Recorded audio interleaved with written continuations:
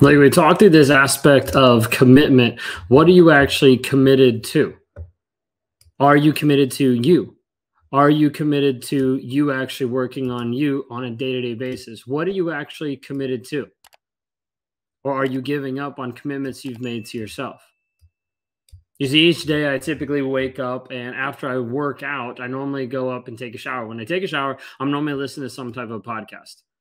Typically, it's either like Ed Milet podcast or like Alex Hormozy, something like that. I'm trying to like learn about different aspects, business, life, to be able to better myself. And I was listening today on one of the podcasts. I was listening to Ed Milet show. If you guys don't follow him already, you need to, just because he's got great content. So I was listening to stuff on Ed Milet show, and he was going over this aspect of people giving up on their commitments, giving up on their commitments to themselves. You see, there's this idea and this thought process of like, well, I'm going to check out for the day. I'm going to disappear. I'm going to figure this out tomorrow. I'm not going to focus on what I need to focus on. You continue to check out on yourself. And so this concept that he was talking about was originally stemming from advice that someone given someone else of like, oh, like some days you just need to like throw it all and forget about it. Just pull the covers back over your head and keep moving on. And so he talked, and he had this whole podcast of just him talking about this aspect of you giving up on your commitment. So I want to ask you today, how are you giving up on your commitments? Now, these commitments might be big or they might be small. It might be as simple as you just saying, hey, I'm going to get out of bed at 7 in the morning, and you don't. Or it could be as big as like, hey, I have to meet with someone for breakfast, or I have to show up for this interview, or I have to show up to pick up my kids, whatever it might be. How are you on following through with the commitments? Because at a day-to-day basis, people will struggle with following through with commitments, not necessarily commitments of other people, but commitments of you. So when I ask this question of how committed are you, one way that Brendon Burchard often tells is how he knows someone is committed to their own growth and development is how much is in your schedule. Where are you in your schedule? Or have you given away the rights to that to everybody else who's in your life, who's pushing their agenda on you, who's like busy saying, hey, I need this from you, do this for me, all this kind of stuff. Where does that actually match up for you? This piece of you getting committed to you is you building trust and reliance on yourself, not on anyone else. Of you saying, hey, when I say that I'm going to do this and I show up and I do the thing that I said I was going to do, it builds confidence that you can actually do it. The hard part is when you've been with a toxic person for such a long period of time, you start to lose your confidence on basic things. Basic things don't feel like you have the confidence to make the decision, to make the choice to do this, to do that. But instead you're like, I don't know if I can actually do this, because you've lost a bit of your confidence. Part of that stems back from a commitment to yourself. You're like, well, I've always been committed to myself. Well, there's a piece that starts to fall aside of your commitment to yourself when you start to let a toxic person take over. I'm not blaming you. I'm not shaming you. I'm just saying, as you go through life and you're focused on what you want and the direction that you know you're called to go, and someone toxic comes into your life and starts pulling you to the side, it starts to pull away your commitment. Not your commitment to maybe the end result, but your commitment to you actually doing the things that you say you're going to do. This whole piece of showing up in a commitment aspect is important, of understanding that when you decide not to hold a commitment with yourself, you start to erode trust with you.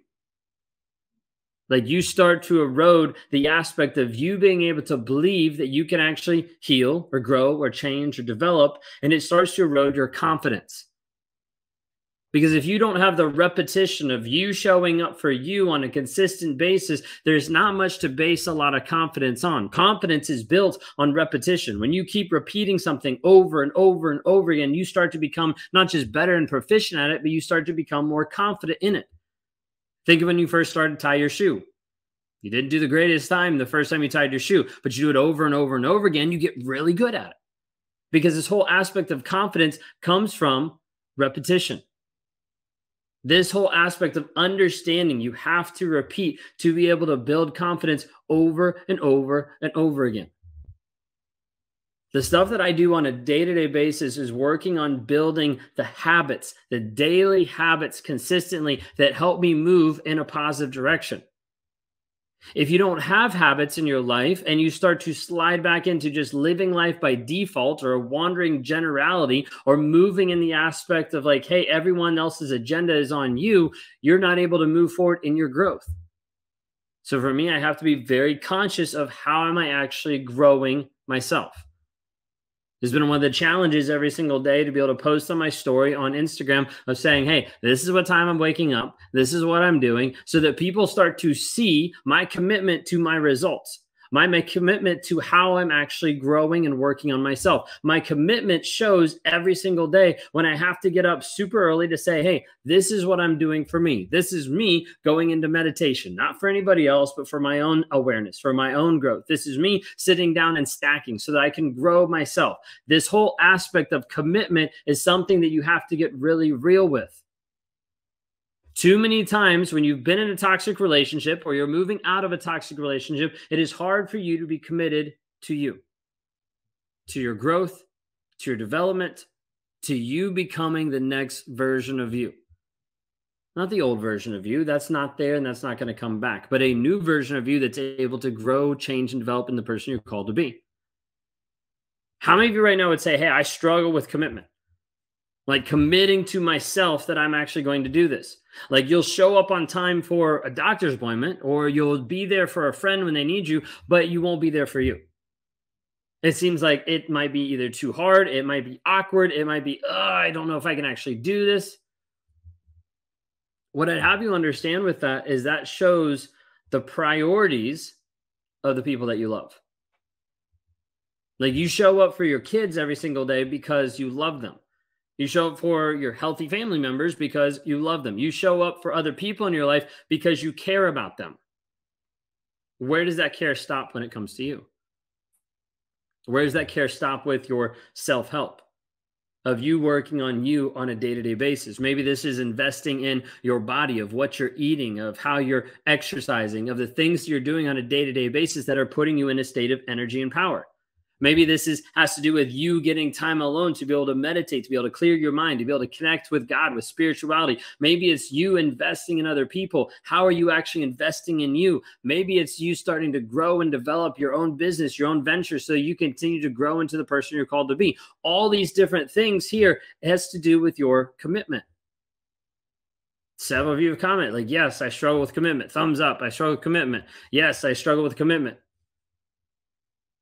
This commitment piece has to become an integral part of your life. This piece has to become a habit that you do on a day-to-day basis.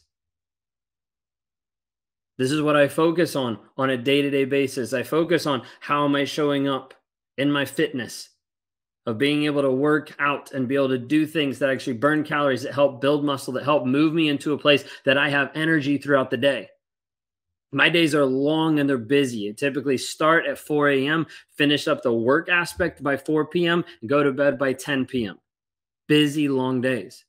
So I have to have energy to keep going. This is why I also supply fuel with drinking daily greens, with doing supplements, with having different things in my body that are helping to level out my body to the way it's supposed to be to help me grow. But that's a commitment I have for myself. I have a commitment to meditation where I'm actually meditating every day for a minimum of at least 15 minutes a day, and oftentimes another 5 to 10 minutes later in the afternoon as I wrap up the workday.